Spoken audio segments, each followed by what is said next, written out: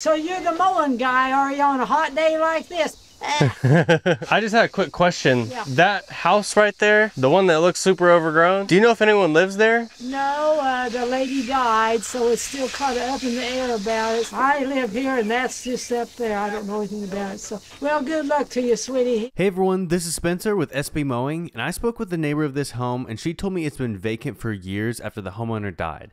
It's become quite overgrown, and the city has done nothing about it.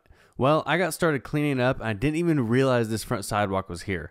Revealing it was so satisfying and made it to where you could actually see the front of the home. After this, I got my Hustler lawnmower out to cut down all the tall grass, and the transformation was amazing. So if you haven't done so yet, be sure to mow right over that follow button for me. Is this the best way to support this work that I do? And if you want to check out the full transformation with the before and after photos, go click the link on my profile.